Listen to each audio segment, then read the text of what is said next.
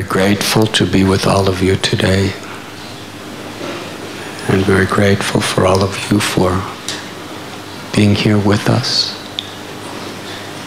especially His Grace Trutha Karmaji Prabhu,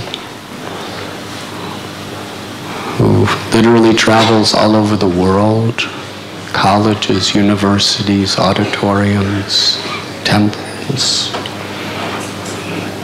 and every other type of place, speaking on many subjects, but especially he is very expert at dispelling illusions.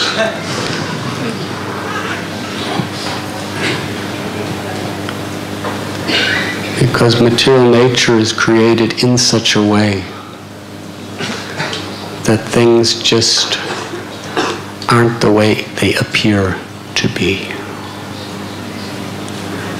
The word Maya means that which is not.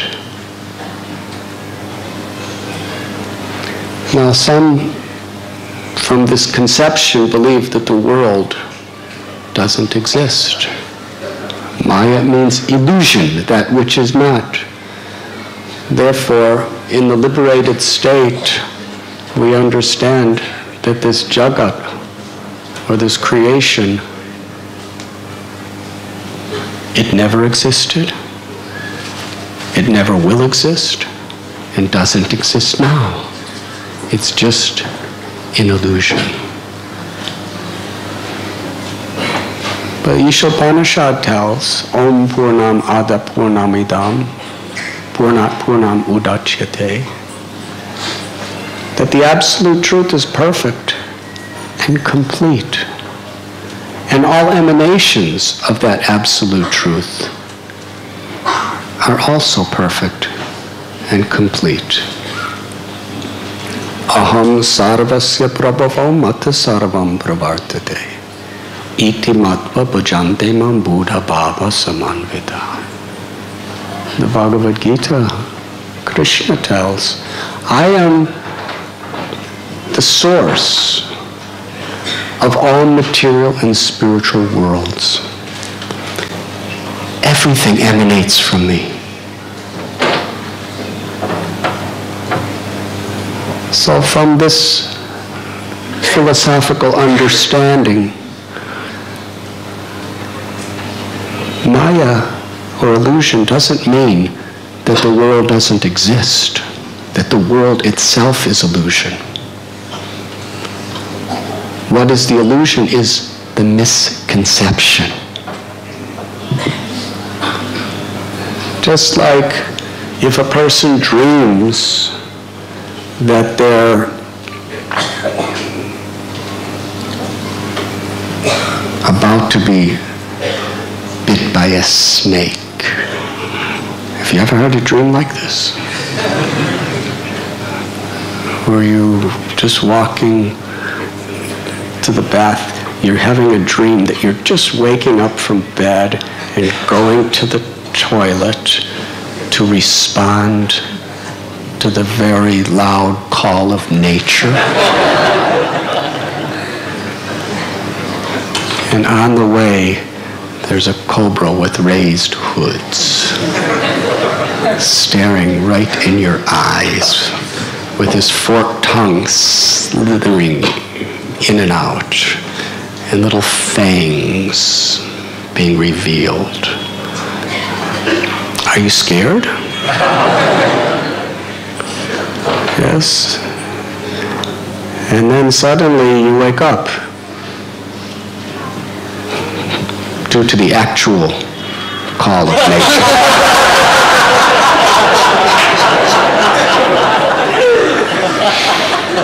And you're really afraid that that snake's there. So you turn on the light. There's no snakes. No cobras, nothing. And then you go to the bathroom, and I'm not going to go into any details on this subject.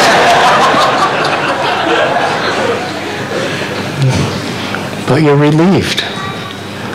It was an illusion. Now snakes do exist, and you do exist, And the calling of nature does exist. But the illusion was you were identifying with that dream body. That does not exist. That is the illusion. So to see the sacredness of everything is to realize or understand that everything has a relationship with God, with the divine, with Krishna. Krishna tells in the Gita, for one who sees me everywhere and everything in me, for that person I'm never lost. Or is he ever lost to me?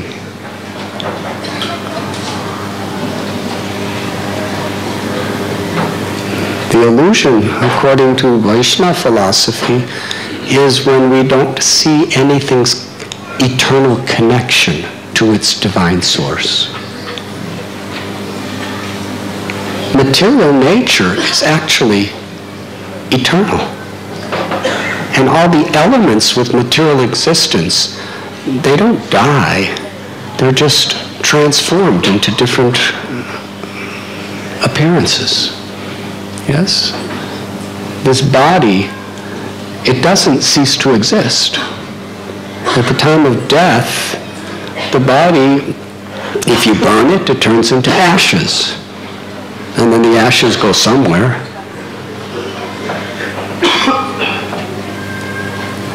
If you bury it, it becomes, depending on what kind of little insect is eating it, becomes that excrement after digested nicely. Or it becomes like dust. So the body's just transforming. So really, what is death? Death is just a transition. The elements of the body continue to exist. The water element merges into the water. The earth element merges into earth. The fire element merges into fire. The air and the space elements enter into those elements. And the eternal soul, or the Atma, is ever existing. Nahanyate hanyatmane sarire. It's not slain when the body's slain.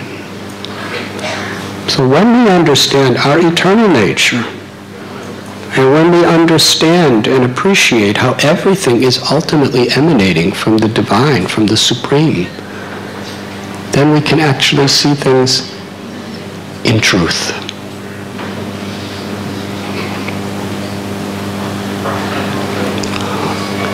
Misconception of appearances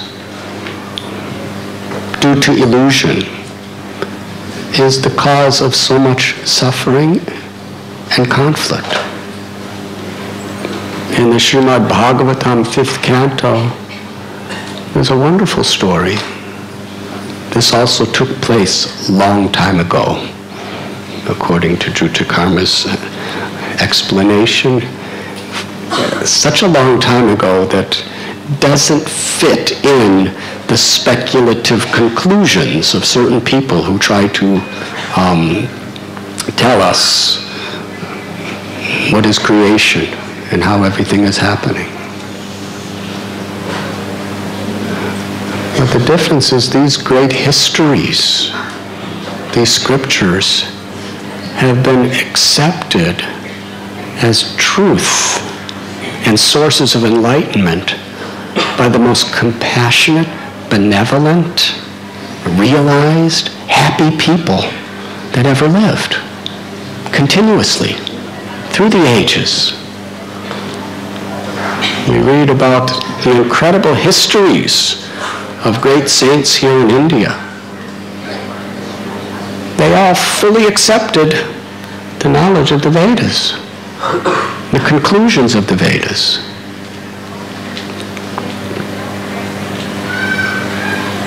And even Buddha, he may not have accepted the Vedas as a body of work, because so many people were misusing it. But practically his whole philosophy was teachings from the Vedas. The transmigration of the soul, the laws of karma, the mind, the ego. So are all these great personalities wrong? Are they all an illusion? Are they all just liars trying to get something out of us by telling us something different?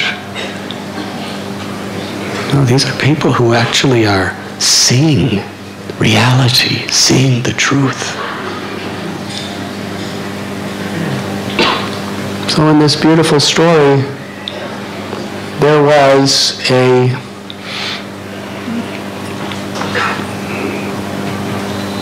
great self-realized person. His name was Jad Bharat. And due to situations of his past, he had experiences of being caught up in ego, caught up in various types of gross and subtle attachments in this world due to relationships with others.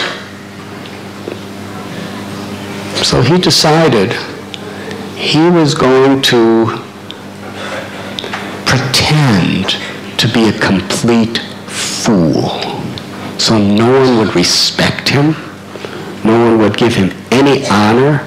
In fact, people would just criticize him and reject him. And he wouldn't get anything out of it materially. So this was his conception of living a very safe life.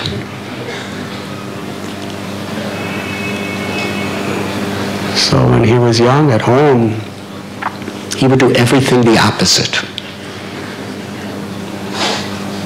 While we're on the subject of responding to nature, I'll continue in that auspicious vein.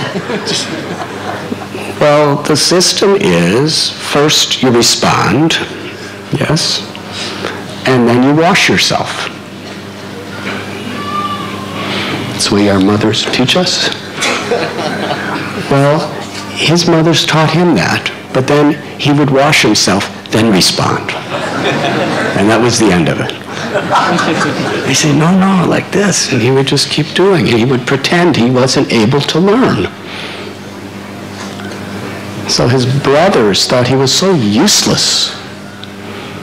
They would make fun of him. They would beat him up. They would everything else. They didn't realize that he was a fully realized, he was a Jivan Mukta. He was a liberated soul.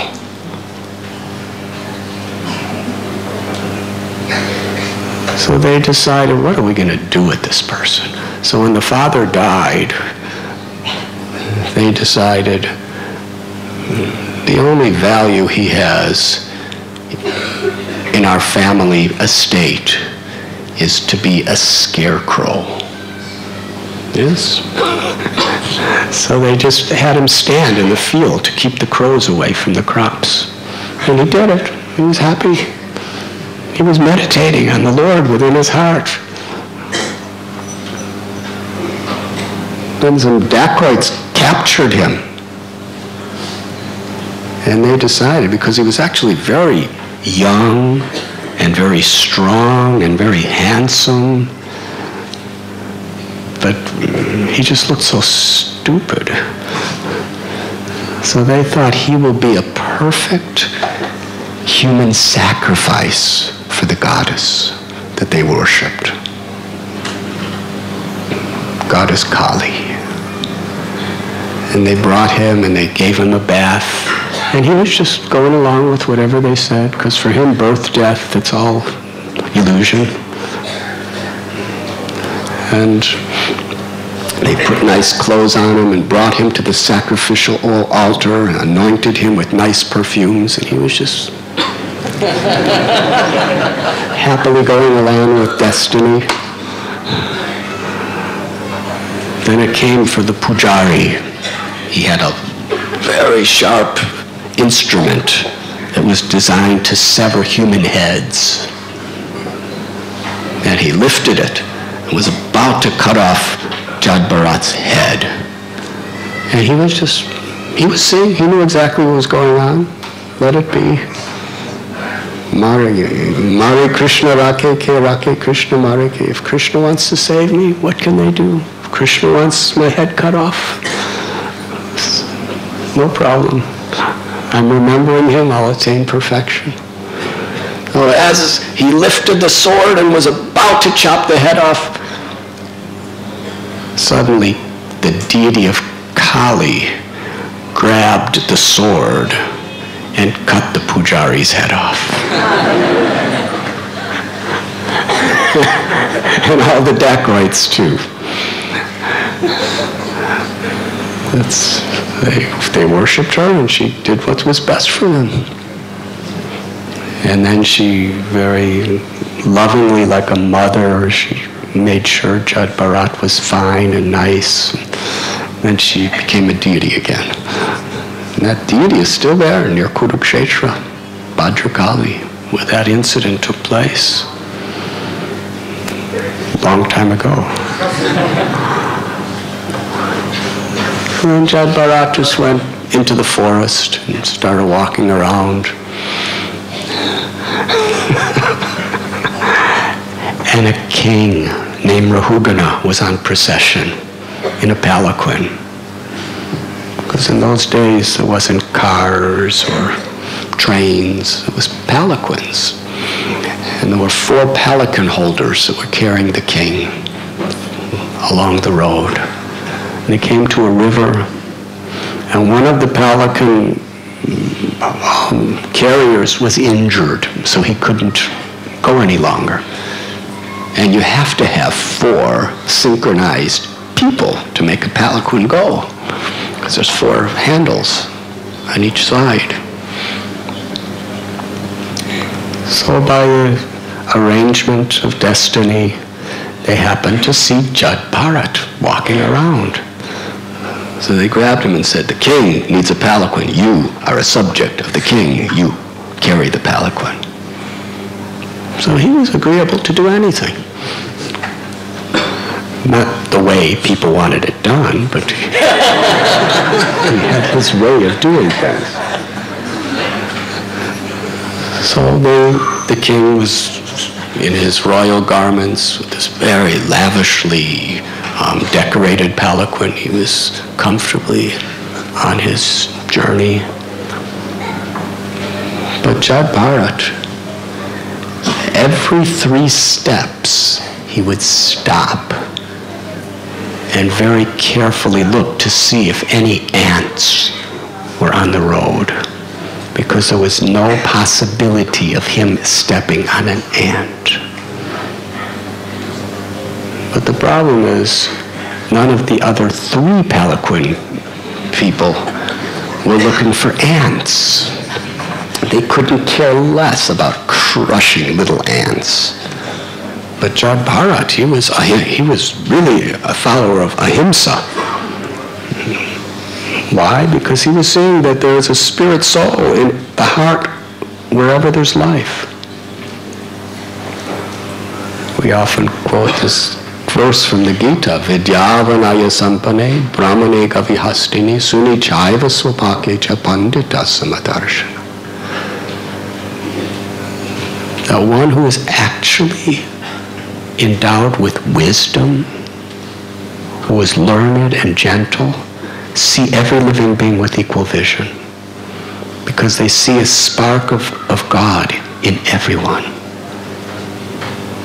The bodies are different. As Drutakarma Prabhu is explaining, there is evolution. There is the evolution of the soul through various species. It is not that the species are evolving one into another. It's the soul is evolving through these different species.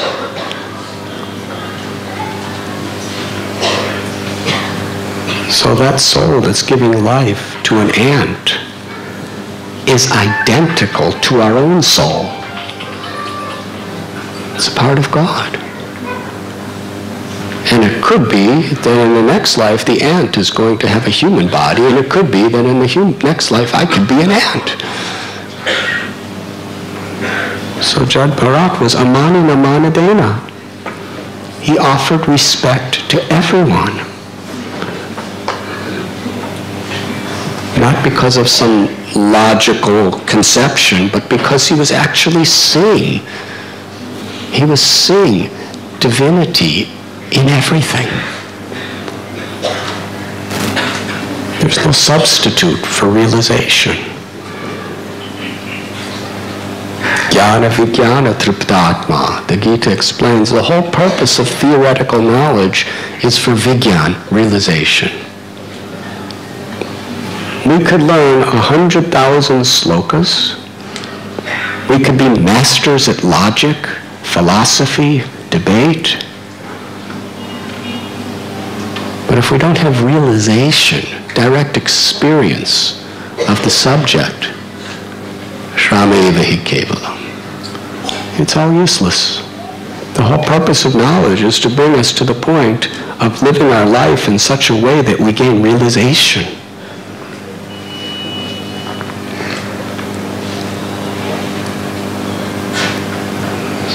So as Jad Bharat stopped every 3 steps or so,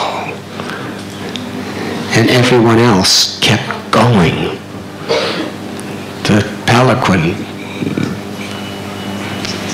became very, very uncomfortable for the king. And sometimes there would actually be ants.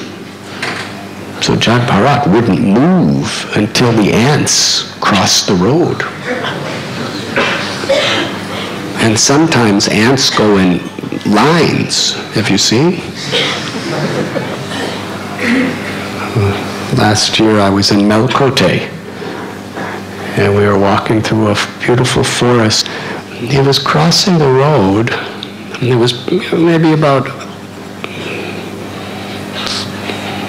4 inches wide. And I saw it. I wanted to trace how long it was.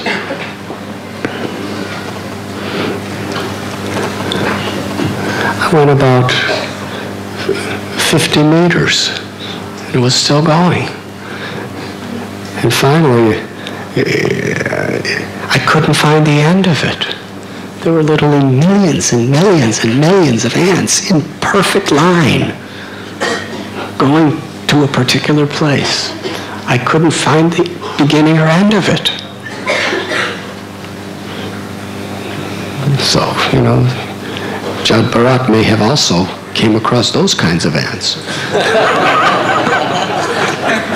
And he was so strong, if he didn't move, nobody else could move.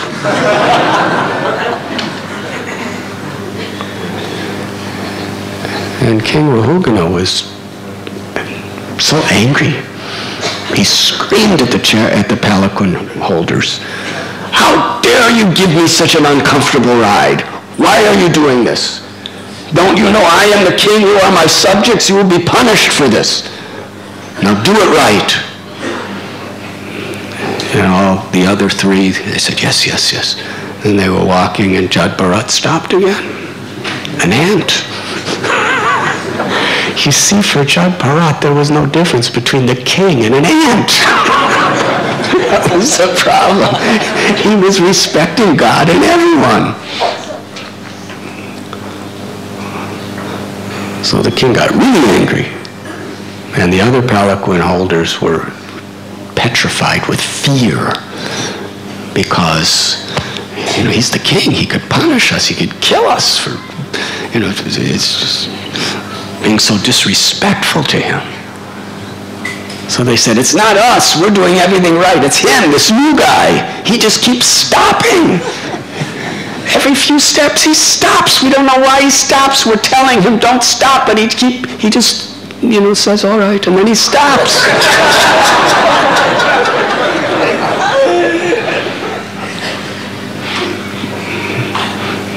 And the king looked at him and started speaking really sarcastic toward him. He said, Is it because you are so old and you are so weak that you need rest every 3 steps? Is that why? That's why you're stopping? Don't you know that you are my subject and I am the king and I can punish you just like Yamaraj would punish? He was very angry. He challenged. Who do you think you are? And Jad Bharat, he's all alone in the middle of the forest, being chastised by the king. And he looks up at him and smiles. That tells the king, you are in illusion. What you're saying is true. I'm neither strong or weak. I'm neither old or young. I'm the eternal soul. Not only that, I'm not even carrying this palanquin. It's only my body that's carrying this palanquin. And you are thinking you're the king, and you're thinking I'm your servant. But the eternal soul is transcendental to all of these physical designations. In next life, I may be the king, and you may be the servant.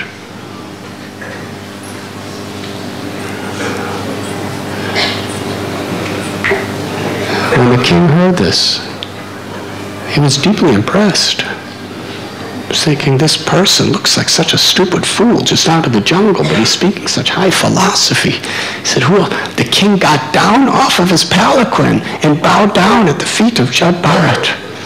The first person in Jad Bharat's life that ever respected him was the king. And Krishna tells in Gita that a self-realized soul, gold or pebbles, honor or dishonor, all of these dualities, they're just things we pass through. The real treasure is who we really are. The real treasure is Jivera Swarupur Krishna Nityadas, that we are all eternal servants of God. And to serve, that's the treasure of life. Not to possess, but to serve. So, the king said, what you're saying is true, but it seems contradictory, because you're saying that the soul is different than the body, and therefore the body is not affected by the soul. I mean, the soul is not affected by the situations of this world in this body. But let's take, if you boil rice and milk. Yes? The rice is not the milk. The rice is separate from the milk. But when you boil milk, milk boils first. But because the rice is in the milk, the rice feels the heat and it gets cooked. And another thing, you were saying that I'm the king now, it's only a temporary designation, but I'm not really the king, I'm an eternal soul, and you're a subject. But philosophically, that may be true, but we have to be realistic, because philosophy contains dharma. And it's the dharma of the king to punish people, and it's the dharma of the king to reward people, and it's the dharma of the king to have subjects. So if we understand, it's a contradiction. If I'm just thinking I'm the soul, then I won't be doing my duty to God or to the people as the king, nor will you as a subject. So Jad Bharat explained that the knowledge of the relationship between the soul and God, the soul and this entire creation, and the soul and all other souls, both in the conditioned and liberated souls, that knowledge, that realization is inherent within all of us. It's simply temporarily covered by the mind. And then he began to explain very scientifically the nature of the mind. When the mind is affected by the ego, then the Atma misconceives, I am this body. And this body has senses. And when we don't understand that the mind is meant to be under the direction of the soul, the mind comes under the direction of the body and the senses. Anandamayo Vyashat. Every living being is looking for pleasure because our nature is to experience the pleasure of prema, love of God. It's within us. It's our nature. It's our essence. It's who we are. It's who we've always been. But in the dreamlike state, the ego makes us think that forget our spiritual nature. We think we are this body, we are this mind. So we have to find pleasure in that forgetful state. And we look for it through the interaction between the senses and their objects. The Bhagavad Gita in purport, it is explained by Prabhupada, the analogy of a chariot. The body is like a chariot. The senses are like 5 horses that are pulling the chariot. The mind is like the reins or the ropes that are meant to control the horses. So the chariot goes in the right direction. The intelligence is the chariot driver who uses the power of discrimination, gyan, to do the right thing. And the passenger is the Atma, the soul. Now the chariot is supposed to go where the passenger wants the chariot to go.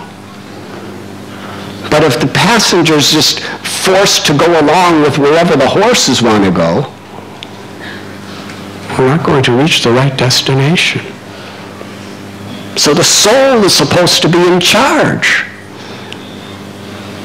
But in a state where we've lost connection to the real desires of the soul, the Paramatma is within the heart too. God, who is the giver of direction. But when, since time immemorial, we forget our relationship with the Paramatma due to being subservient to the dictations of the mind and the senses,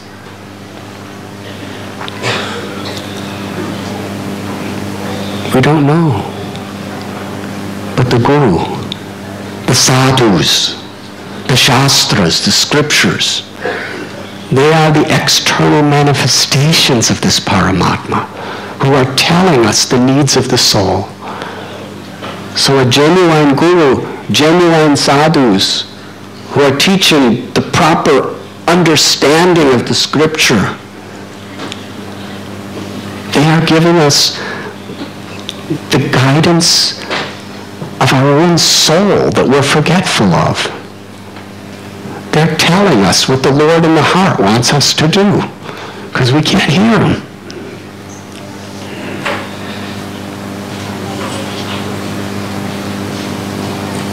The mind,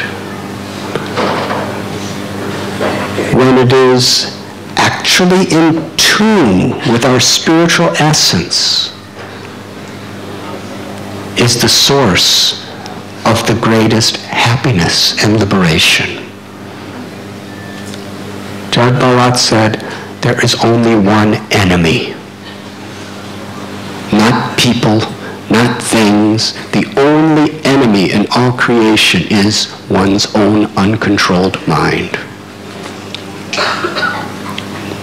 And the Gita says, for the mind that's controlled, it's the ultimate best friend. Because suhritam sarvabhutanam, it's in line with our eternal friend, Krishna, Bhagavan. But the mind that is uncontrolled is our greatest enemy. Like a thief that steals away our treasures. are real treasures.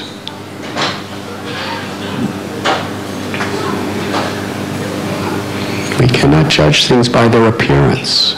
We have to understand things in relationship to who we really are, and our relationship with God, and our relationship with each other as pure spiritual beings.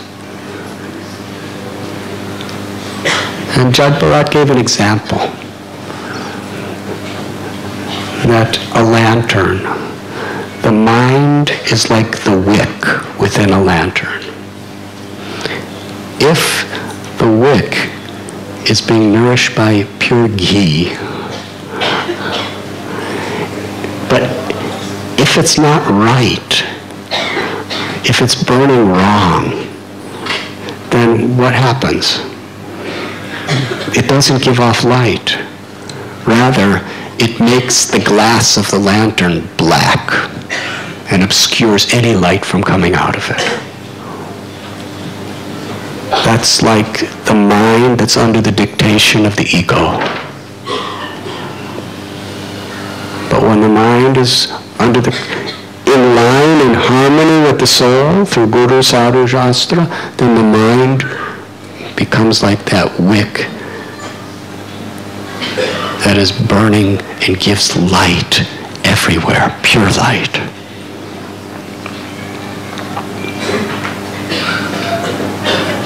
So all the problems we have are because of this mind's association, or avidya, that which is not Maya.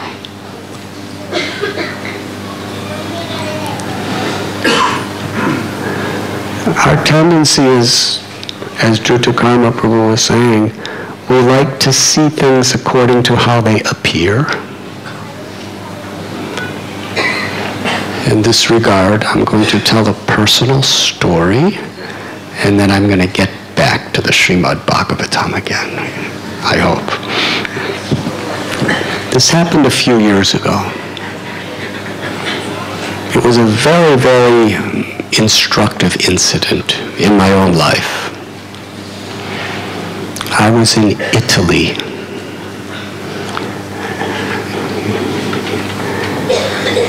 In a place called Prabhupada. And we had about 200 devotees. And we were having a festival there.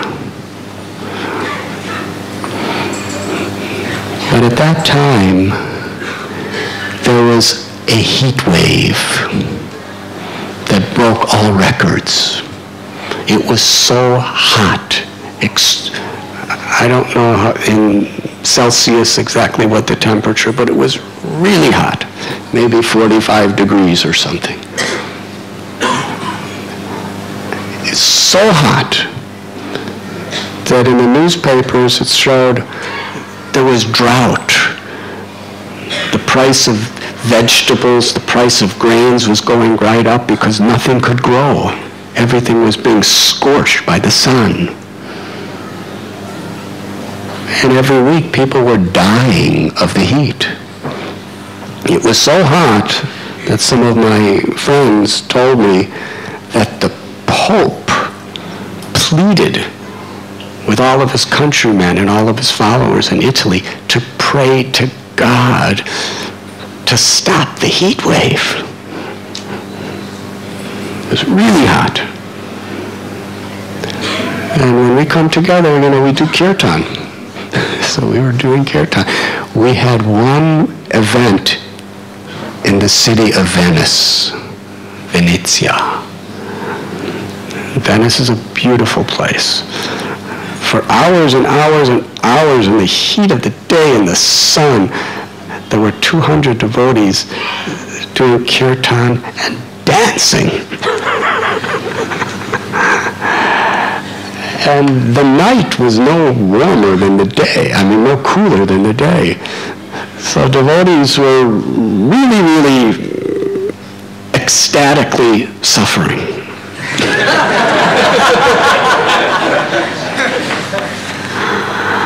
They were ecstatic doing kirtan, being together, and all these people were dancing with us, and everything was so nice. People were appreciating, but the heat was so oppressive.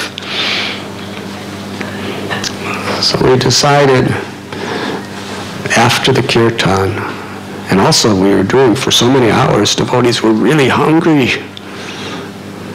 We were going to take a boat, a ferry, to an island where there's a beautiful beach. And the water of the ocean in that beach, I think it's some sea, Mediterranean Sea or whatever sea it is, I don't know. We could all cool off by taking bath. So we were on that ferry, and we were dreaming of going into cool water of the sea.